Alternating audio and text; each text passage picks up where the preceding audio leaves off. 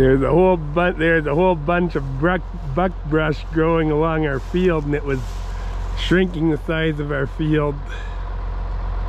And I just cleared it, and now we gotta tear it up. The big heavy Athens braking disc and the 1066 up front. I need this much tractor. I don't have it dualed up, but I need this much tractor to pull that disc. It's a lot of disc to pull, so despite the fact that it's only 12 feet wide, so see how we do. I can't pull that disc that fast, so I gotta go in second gear, low range, and pull about 2 miles an hour.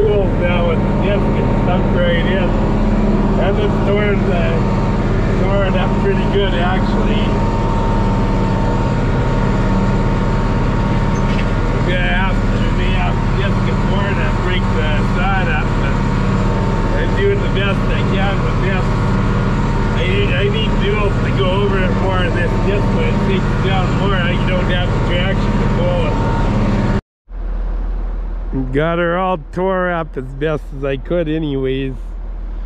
This disc makes a hell of a mess. It ridges pretty good, but it does do its job, and that is tear up anything that you can throw at. Doesn't matter if it's sod or trees or roots or whatever, it eats it up.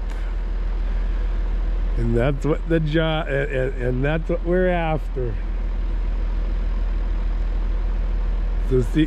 So God bless. See you in the next video. I'm gonna finish up before it rains.